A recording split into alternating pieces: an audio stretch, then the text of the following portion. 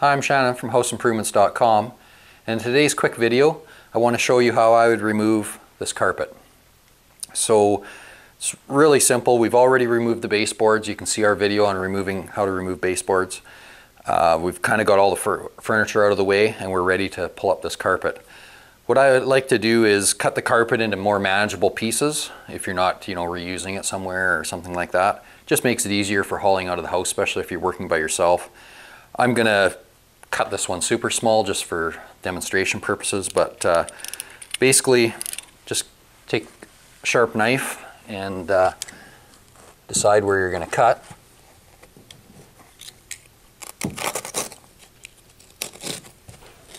It's pretty basic. Just cut however you want to cut. We'll call that one good enough. And we'll head over to the wall over there.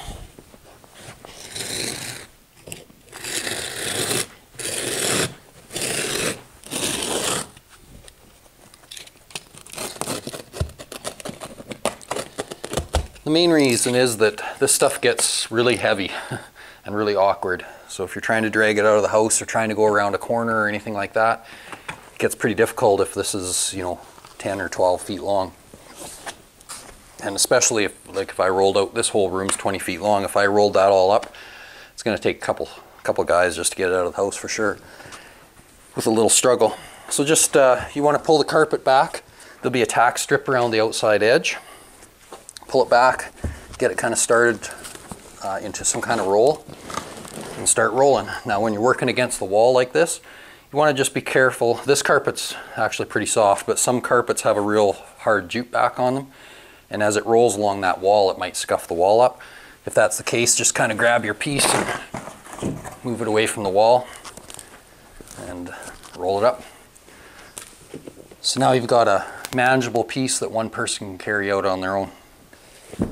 Okay, now most cases you're going to find that you've got an underpad as well, and it's going to be held down. It may be glued in the perimeter or in a few spots, but for the most part it's going to be held down with a bunch of staples. So if it's just stapled like this is, it's really easy. It just pulls off those staples. And I probably recommend wearing shoes, which I'm not because now we've got all these staples exposed on the floor, but same thing, just roll it up. Now, you may have cut it where you cut your carpet, or it may be a seam or whatever. In this case, it's just kind of tearing off there where I am, but. Okay, so now both of those items are small and easy for anybody to handle to get out of the house. And even if you've got a bin or something, it's just easier to put in the bin or the back of your truck or whatever to haul away. So once you've kind of got your underpad all off, all that's left to do is you're going to have, I won't go too far away here, but you're going to have all these staples. You can see there, and it's nice if you can pull those out right away too. And usually just a pair of pliers, you can get a hold of them and pull them right out of the floor. Okay. Generally it'll just be the perimeter and the edges, but you might have the odd one out here in the middle. It doesn't look like this one does. So pretty simple DIY thing to do. If you're having new flooring put in, this might be something you can tackle on your own to save a little bit of money and have it ready for the floor layers when they get here. So thanks a lot for watching. Hopefully you liked this quick video.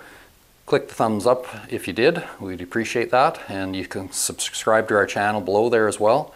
You can check us out on Facebook, look at Patreon. Maybe you want to help support us a little bit that way and create more of these great videos.